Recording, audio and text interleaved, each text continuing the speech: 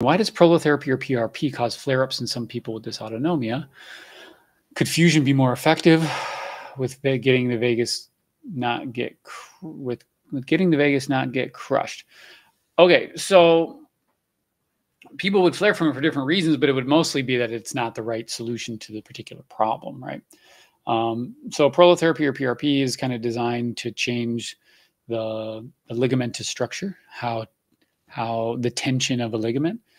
And if that's not the thing, though, it may be that we actually cause an augmentation that works in a different direction. Fusion is tough because you can't take that back once you do it. And anything that would cause, if you're looking at a fusion, the fusion should be there because there's no supportive structure that would allow it to exist otherwise. And if you can't do that, then that opens that door. Otherwise, you're looking at how do I make it so that my system can control movement in a way that is more reliable than me having to throw pins in there.